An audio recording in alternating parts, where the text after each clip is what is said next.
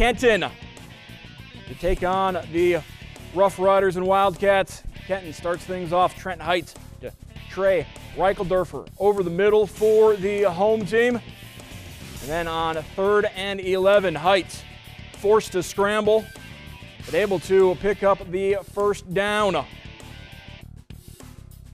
Kenton defense hurrying up. Heights finds Chris Deerdorfer inside the 20.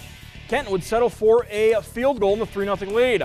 St. Mary's with the ball. They fumble a couple plays in the drive, and Wildcats' Ty Cameron comes up with it. A big turnover for the home team. Wildcats facing 3rd down. Heights would take off and run, but stopped 2 yards short. So it's 4th and 2. Kenton goes for it. Heights finds Deerdorf inside the 5. Great pass as the Wildcats threatening. Heights takes it in from a couple yards out. 10-0 Kenton in front, but St. Mary's comes from behind. Another rally for the Rough Riders as they go up big in the second half. St. Mary's gets the win 42-23.